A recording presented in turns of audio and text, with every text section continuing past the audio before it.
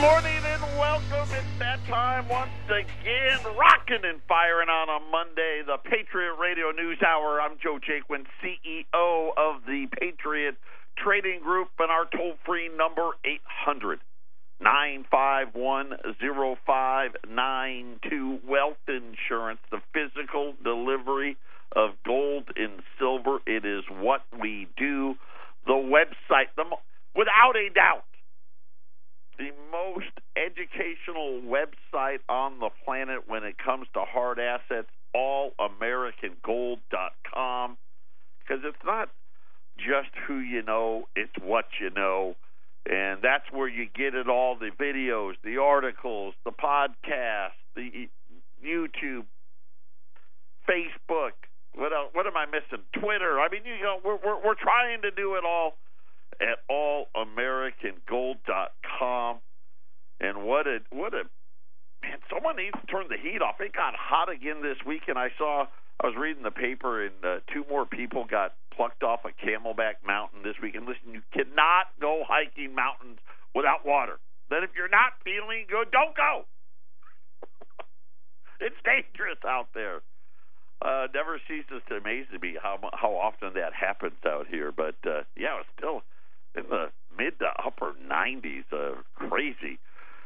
Hopefully, sooner or later, the cool air will come, and then we can brag about how wonderful it is. I've yet to go to either of my son's football games in anything other than shorts and a short-sleeve shirt. I haven't had to even pretend, because, you know, listen, we pretend it's cold. Anything remotely like in the 80s, low 80s, definitely in the 70s, we're going to have a long-sleeve shirt on, pants. Yeah, no, haven't had to do it yet. Don't know if I was going to be able to do it this weekend or not either, but we'll hope for the cool down to take effect sooner or later. I did hear this morning, I don't know, I haven't confirmed, but I did hear that they may finally have some of those fires under control in California. Incredible. What it's gotten crazy. I saw an article. I don't know. Did you see this article about the Yellowstone super volcano may erupt a lot sooner than anybody thought? Man, just throw that onto the list of things to worry about. We'll get you all covered. I got another update on the deficit. Some people are starting to take notice and putting into, into detail just how big the problem really is. And we're talking about, you know, here's what's so funny, and we're talking about tax cuts, and I'm all for less taxes. I want to see tax cuts. But at the same time, you can't cut taxes if you don't cut the spending because it just doesn't work that way. And especially when Wall Street's at all-time highs, do corporations need a tax cut? I'm just saying. I don't know.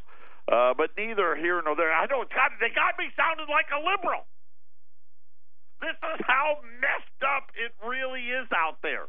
Of course, how did we get this big? How did it get to be such a problem? But now more people are starting to do some what I call basic math. You know, when you take away all the zeros, it really comes down to math that you learned in second, third, fourth, fifth grade. We're going to update you on that, how much it's going to cost us to get it back under control, and then update you on the banks. The banks are releasing earnings. Citigroup today just got bashed over the head. Loan loss provision. Now, this is the way the banks have been pretending to make money by saying that they didn't have a lot of bad loans and they were taking this money that they had set aside for previous bad debts and added it back in. Well, apparently it's going back out again. 15% higher, the loan loss provisions from Citigroup. Think about that. In 1 year, 15% increase in loan loss provisions just on Citigroup alone. So remember, we had Dick Beauvais. He was on the Idiot Box last week. We played him here talking about how the bank earnings, when you get rid of all the BS, The banks are generating less revenue today than they were 10 years ago, and it's not getting any better. The problem is they've got a lot more debts than they did 10 years ago. Going to give you an update on student loan debt. You know, when you think about it, you know, you have the mortgage debt. The next biggest debt we have is college loans. I mean, that's second. And then it's automobiles, and then it's credit cards. We're going to update you today on that. And then I don't know if you saw the Japanese steelmaker Kobe. And I thought it was they were falsifying records like on their accounting. Right? Hey, by the way, you know what? We lied. We really didn't make this. It's the third largest steel maker. I don't know if it's in the world or in Japan. They're a big one. But they didn't fake the data about sales. Apparently, they faked the data about the quality of their steel. And this is steel that, you know, we use in cars and, you know, nuclear power plants. I'm going to guess airplanes. Yeah, airplanes. And apparently it's not up to snuff, or at least it's not as good a product as they claim to be.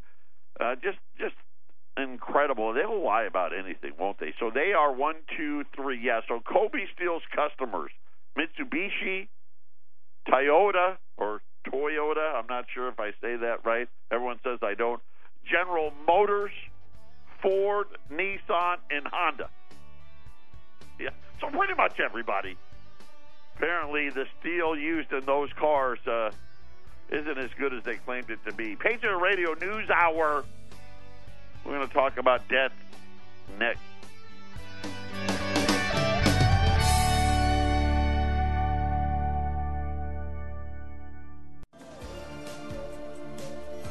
Eight 800-951-0592. That is the toll-free number.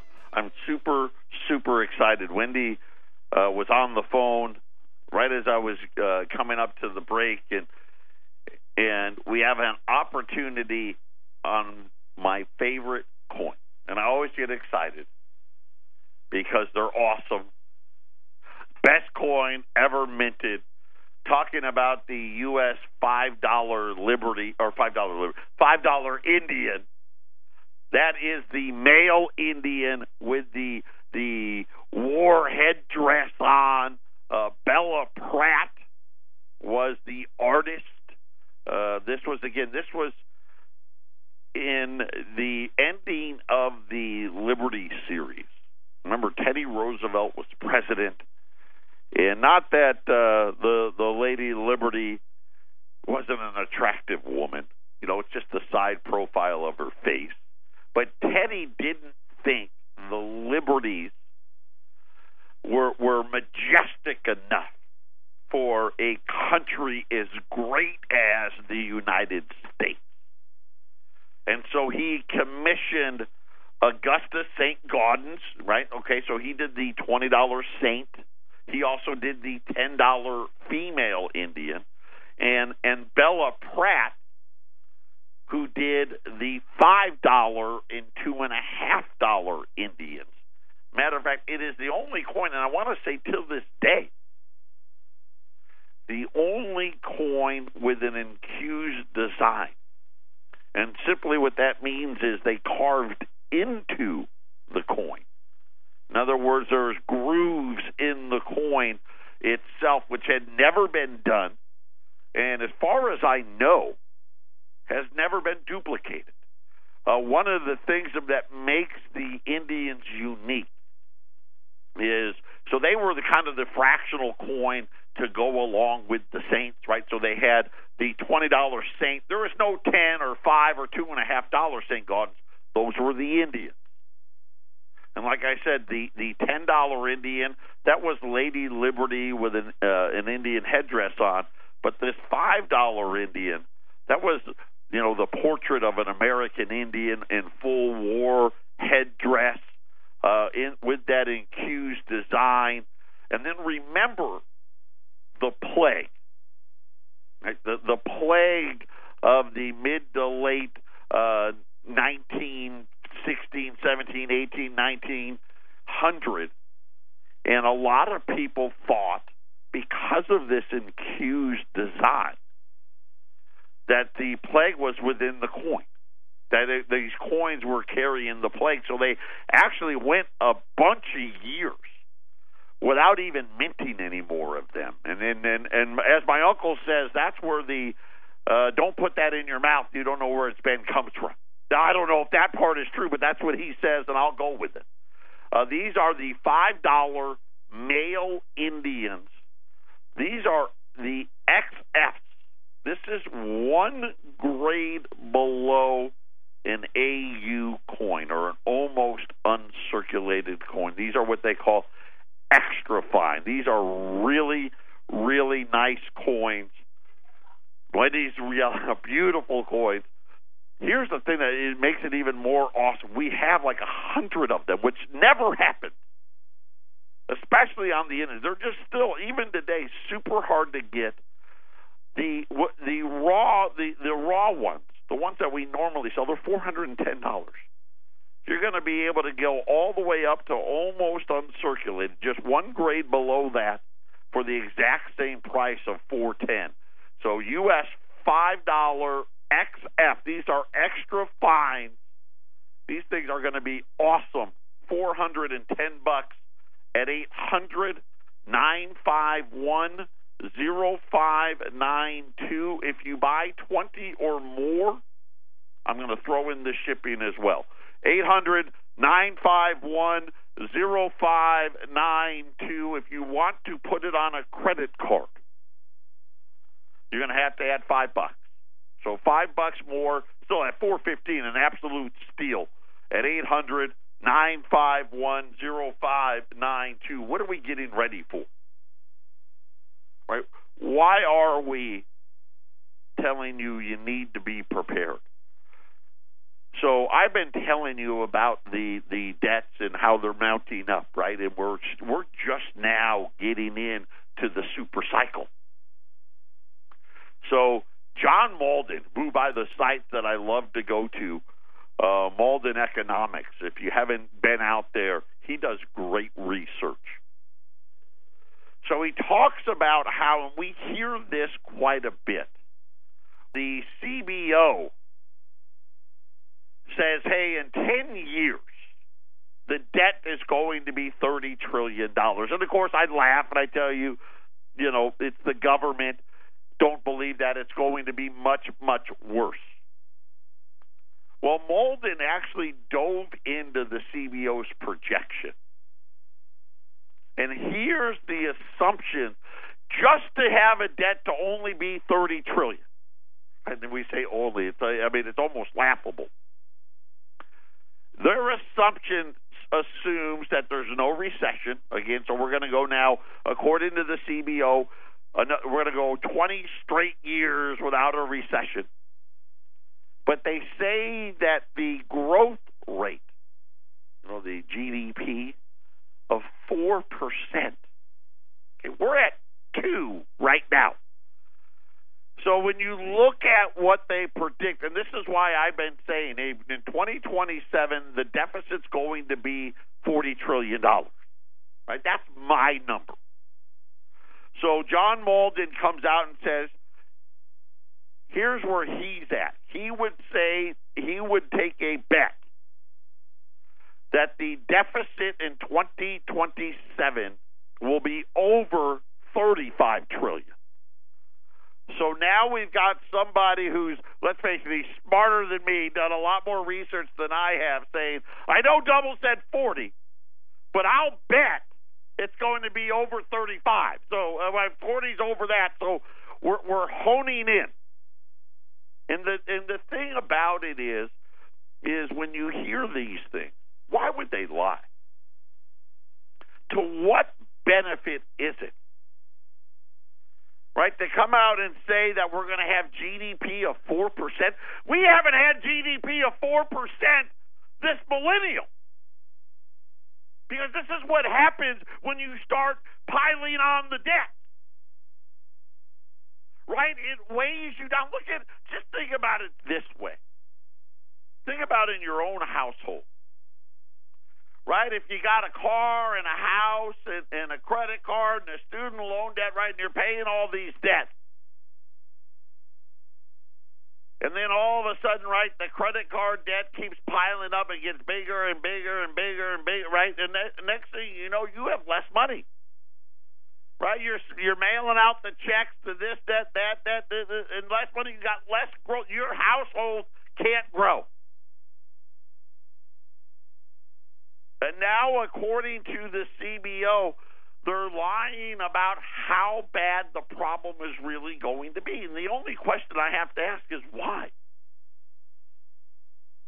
Why would they want to come out and misrepresent how bad it is? And the answer really is simple. Because if you came out and said the truth, could you really do tax cuts?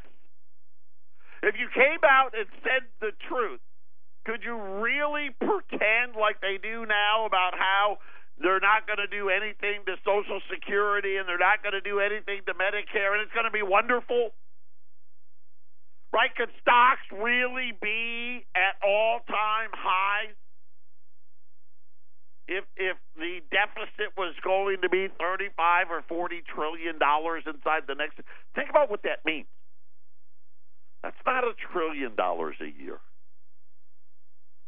That's 1.5 to $2 trillion a year. And you know that by the end of it, that number is going to be even bigger than that, right? Because we'll start out gradual, right? Like this last year, there was $1 trillion, right? By 2020, maybe it's 1.3 trillion, 1.4 trillion. Who knows? Maybe even 1.5. Right? By 2023, maybe it's 2 trillion. Right, by 2025, it's probably close to 2.5. By 2027, it's probably going to be close to 3. So what would it take? Let's just play a game. What would it take to actually live within our means? How big has the government really gotten? Because it's really hard to put it in perspective, because you're talking about numbers that are so massive. Most people just tune it out. Right? You tune it out, I tune it out, and we all want to pretend, right? When you listen to the Idiot Box, you notice how they never talk about it. Right? Nobody wants to bring it up. Right? They all want to argue about whether the rich guy is going to get a tax cut or not.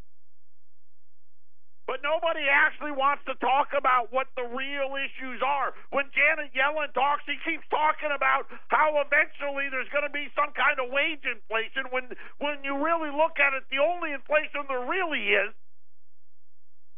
the inflation where all of us have less. Right? That stagflation. I don't know if you saw, by the way, crude oil back over $52. Right? Another one of those things. Hey, if we pay more for gas, is that really good for the economy? Probably not. But don't tell anybody. So how much would it take? Well, we actually had a guy, Larry Koltikoff is his name. He wrote an article in Forbes. That right-wing wacko magazine, Forbes. That we would need to immediately, now we're talking about tax cuts, and like I said, I've turned into a liberal on this. We would need an immediately a 50% increase in taxes to fund the future deficit. And this is the problem. Remember last week I told you 10,000 people a day, 7 days a week, retire. And it's actually a little over that right now. And it's going to continue that way for the next 12 years without exception. And then you start thinking about what that really means. Now, if they charged 50% more in taxes, what would happen to GDP, right? It would crater, right? And we're in this horrible situation where we've got these unfunded liabilities that are now coming due. At the same time, the consumer is in the most indebted state that it's ever been in. And then you try to figure out how this is all going to work out. And then the next thing that came up was Bloomberg's writing about the latest people falling behind now. So here we sit. We've got deficit rising, right? And this is national, city, states, right? All the pension plans, all of these things that are underfunded. We have the U.S. consumer delinquencies are piling up. Citigroup today increased their loan loss reserves 15% increase just today from a year ago. Well, they've been doing it, right? So now their loan loss provisions have grown 15% in a single year. And then Bloomberg wrote this article talking about more student debtors are falling behind on their federal student loans. And they're not sure why. And the article goes, hey, after 3 years of declines in late payments, there's no clear explanation as to what's happening. I'm going to explain it all to you next. Don't forget U.S. $5 XF Indians at 410 800-951-0592. This is the Phyllis Schlafly Report, a daily broadcast from Phyllis Schlafly Eagles, and we're upholding the legacy of Phyllis Schlafly, a constitutional attorney and articulate voice for traditional values for more than 70 years. Now, from the Phyllis Schlafly Center Studios, here's Ryan Haidt. The Gulf War marked a new day for the American Armed Forces.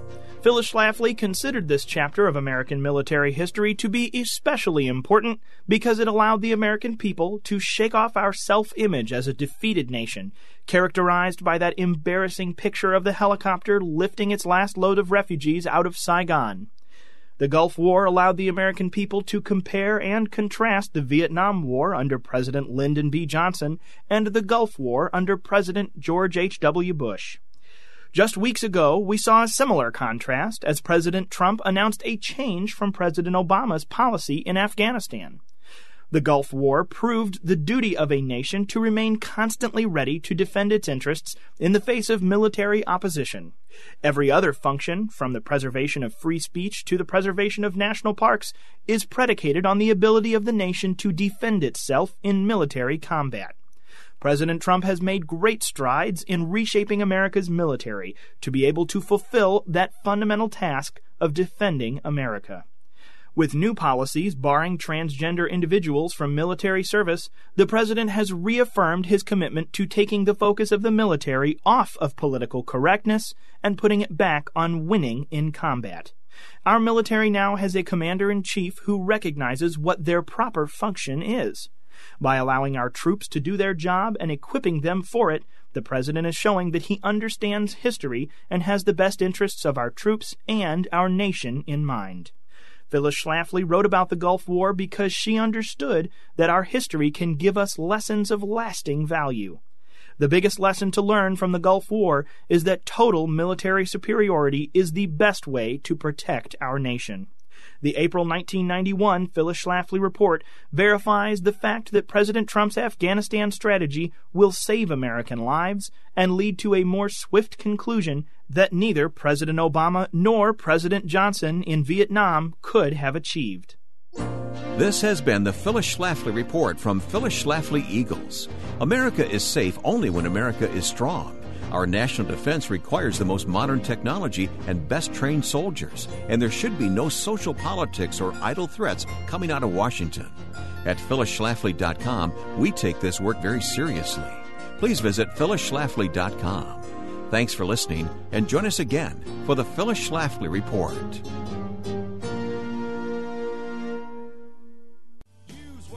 800-951-0592. That is our toll-free number. And Bloomberg writes this article. And they're talking about how student loan, and I won't use the word default. You're just falling behind. And they said, but for 3 years it got better, and now it's gotten worse, and there's no clear explanation according to the article. Experts, they're not sure whether to take it as a sign of distress or a temporary blip. Okay, let's see. I'm not making that payment this month. What could? I just don't feel like. Maybe they just didn't feel like it. That's what it is. They didn't. I don't feel like doing it. Of course, it's a sign of distress. But what about this after 3 years of declines thing? Student loan debt, at least people falling behind got better, but did it? We're going to get to that in a second. The share of Americans that are at least 31 days late. Now, these do not include the deferments. And this is another thing they don't really want you to know, right? Because right now, millions of Americans are on deferment. Hey, I'm struggling right now. Can you give me a year or two before I have to start paying type thing? But they're late at least 31 days on their loans from the Department of Education. And now, this is amazing, right? 18.8%. Okay, so 19% of everybody with a student loan is now 31 days late or more. Again, that doesn't count that when you get to the people on deferment, now the number is approaching 40%, right? It's staggering. But again, why tell the truth when a lie sounds so much better? Of course, this is the latest coming out of the data from the government. About 3.3 million Americans have gone at least a month without making a payment. That shot up by 320,000 borrowers, a big 10% increase. The rise interrupts a period of 12 straight quarters where the delinquency rate declined. Now, that actually sounds pretty good until you understand why it declined and why this number is really even worse. And they go on to say, but the economy's improved, which normally would mean borrowers would be more able to pay off their debt. So again, I guess this is where the mystery comes in, right? So why is it happening? If the data, if the economics are better, the economy is better, the job situation is better. Of course, it really isn't. Right? I spend a lot of my time being frustrated by the fact, we've got less people, new job openings this year than we did last year and all that other stuff. But why did it decrease to begin with? The surprise for why it happened 3 years ago was that President Obama, they made it easier for people to pay. In other words, people did not have to make the minimum payment any longer. And this helped borrowers who couldn't afford the monthly payment to make some kind of payment. So we were so desperate, we said, forget the minimum payment's $300. Well, how can you have that? They were going for a zero default rate. That was their goal. Now remember, right now it's at 19%, not including the deferment. And they said those with income-based repayment plans. In other words, if you weren't making a lot of money, they lowered they didn't care if you were sending in $50. Even debtors with no income could remain in good standings on their loans as long as they annually documented that they had no earnings. So despite that, 3 years later, even with all of these things that came into effect, the default rate is rising again. They said 4.8 million debtors are taking advantage of this plan. By the way, that's up from 4.2 million. So let's see, we've had 600,000 people legally not make payments, an increase of 600,000 people not making payments, but they weren't on the total of the 320. So really, when you look at the numbers, the amount of people not making a monthly payment to their student loan jumped by 1 million people. Over 600,000 of you are doing it legally. Hey, listen, I'm broken up, right? Part of this new policy. I guess the other 300-some thousand, you're actually making some money, but you got to pay your car insurance, your health insurance, you got to pay the rent, and when you're all said and done, there's not enough to make out. The delinquency rate is now starting to cause distress amongst people who track such things, and saying that a growing number of Americans now are getting ready to go into default on their student loans. Now, I only bring this up because, unlike the government, we don't have a printing press, right? The citizenry doesn't have one. So as the government goes further and further and further into debt, isn't it ironic that Americans are going further and further into debt? By the way, just to put a number on it, 42 million Americans now have some form of student debt. That's the latest number, at least as far as the government's producing. I'll see if I can find a better number. But as of 2014, so that number is old. So let's just probably say it's probably close to 50 million people with a student loan debt. And now you start thinking about, these are the people that are supposed to be buying houses and cars, right? Supposed to be out there spending. And now, this is what I've said. They've gotten to us earlier and earlier. First thing that happens when you walk on a campus at college is what? Everybody's out there trying to hand you a credit card. Patriot Radio News Hour. We'll be back after the break. 800-951-0592. Gold is up a couple of more bucks today, $13.04. Silver is higher as well. Silver now $17.43. As again, now we're focused back on what is real, and when you focus on what is real, that's when gold always does the best. Right? Then you get into let's talk about economic theory and surveys and all that other mumbo-jumbo. And when any of these Fed meetings come around, they like to pretend. I actually looked it up. So today we're running the $5 Indian. The Bella Pratt design, the NQ's design, and it's got the male Indian and the full headset on, and the backside's got the American Eagle on its perch. And remember, I told you this was the one that had the NQ's design, and they thought that it carried the plague.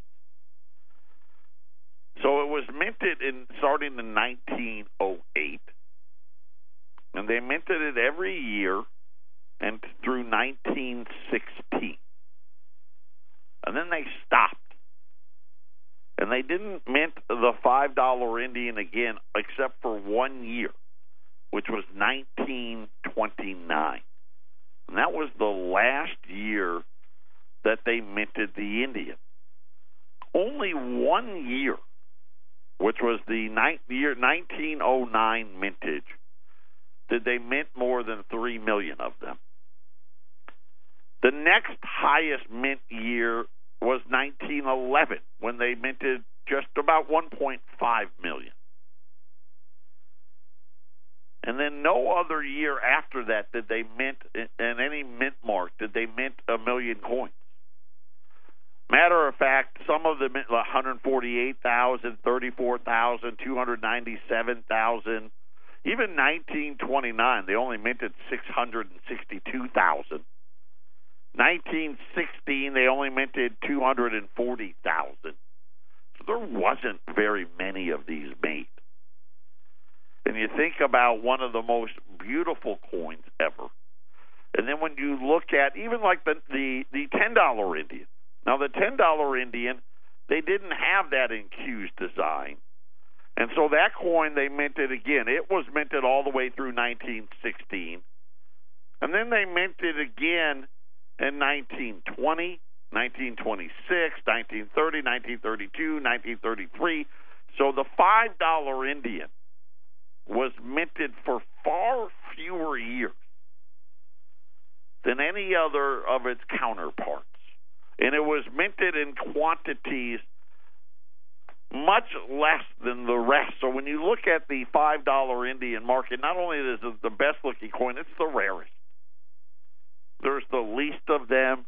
They hold their values well above what any of the other coins will do. I mean, outside of the year of the 1933 St. Gaudens, right, the year of gold confiscation, and remember there was only supposed to be 2 of them in existence, and then I think, what was it, 5-6 years ago they found 9 more, and there's a big debate about whether or not who's going to own them and whatnot. The $5 Indians are the rarest of the rare, and to be able to get all the way up to 1 grade below AU, the extra fine at $410, I will tell you, I know for a fact, this is the lowest premiums you're going to pay on an XF-graded $5 Indian at $410. Our toll-free number, 800-951-0592. You know what? It's always good. I'm glad I actually looked it up. I knew they stopped minting them. I didn't know they only minted them one other year. So you had 1908, 09, 1910, 11, 12, 13, 14, 15, 16, where they hardly minted any of them. And then 1929. That's it for the $5 Indians. And to have this many of them, to have almost 100 of them, is unheard of. 800-951-0592. That is our toll-free number. If you've never done business with us, it is so simple, so easy. All you need to do is call the 800 number, and then when Wendy answers, just tell her, Wendy, I'd like the special. And Wendy's going to say, great, how many would you like? 1, 5, you want free shipping? You buy 20 of them? Then she's going to take your name, your address, because we need a place to ship it. And once we have good funds, we ship registered, insured U.S. mail. When you place your order, we're going to give you a trade number. That trade number locks in the price. Gold goes up $20 tomorrow. We're not going to call you and say, hey, you owe us more money. We're locked in. You mail us a check. Like I said, if you want to put it on a credit card, add $5 a coin. We take Visa, MasterCard, American Express, and Discover, right? All 4 big ones. Once we have good funds, we ship it to you, registered, insured, U.S. mail. It's that simple. We're not going to try to convince you not to buy them and try to sell you some other coin with super high markets. We don't do that. We don't play games. And not that we don't want to talk to you. We do. But we try not to keep you out, on the phone, ad infinitum. It's just that simple. And once it's done, once you've placed your order, you've gotten your trade number, and you've hung up the phone, you're not going to hear from us. We don't call you. We're not going to call you 3 weeks from now, a month from now, 2 months from now to try to get you to buy something else. It's the exact opposite way of how you run a business, but that's how we've been doing it. We've been doing it this way for well over 20 years. The U.S. $5 Indian, XF grade 410 at 800-951-0592.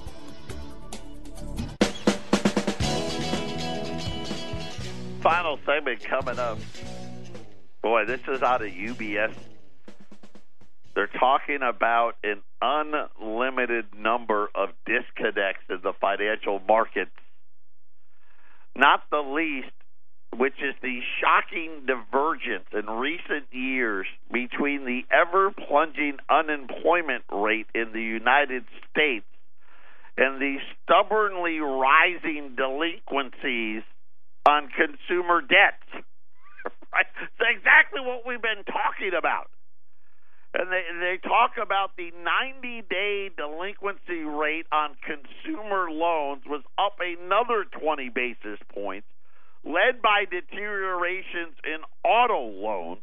And they said the trend in recent loan vintages, that means, auto loans that have been taken out in the last year, showing a negative outlook on balance. In other words, more trouble ahead. They said the incremental deterioration is shifting from auto loans to credit cards and student loans. So now, right, the only thing left is mortgages, and I'm telling you, those are starting to percolate as well. Auto and credit card loan default rates by credit quality continue to show sequential deterioration on average. In other words, it doesn't matter. Prime, subprime, super subprime. The default rates are continuing to rise, and they said multiple interest rate hikes by the Federal Reserve has increased, what you got to pay for student loans, car loans, credit card balances, all of it leading up to more and more defaults. And one of the things they noted in this note was the lack of pay. They said the number one reason that they see the increase in the loans, or the defaults in the loans, is the lack of pay. So contrary to the Federal Reserve, well, I guess not contrary, right? The Federal Reserve can't understand why no one's making any money. UBS came out today and says, hey, whether or not making money, not making money, either way, defaults continue to spiral. And you just really start to get ready. This isn't going to be a quarter trend or a 1 year trend. This is going to be 10 years of this. The super cycle is here. The debts are here. The money is due, and America's tapped out.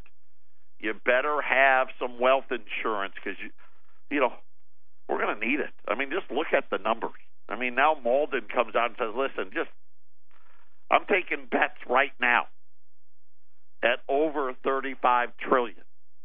And I've been telling you $40 trillion now for how long? It's coming. U.S. $5 Liberties, these the rarest of the best looking, and just by default, the rarest coin.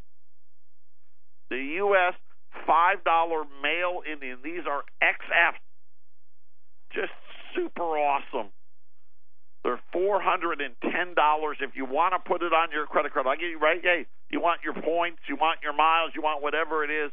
Add $5 a coin. If you buy 20 or more, we're going to throw in the shipping at 800-951-0592. Patriot Radio News Hour. Everyone take care. Have a great rest of your Monday. We'll have more talk about economics tomorrow.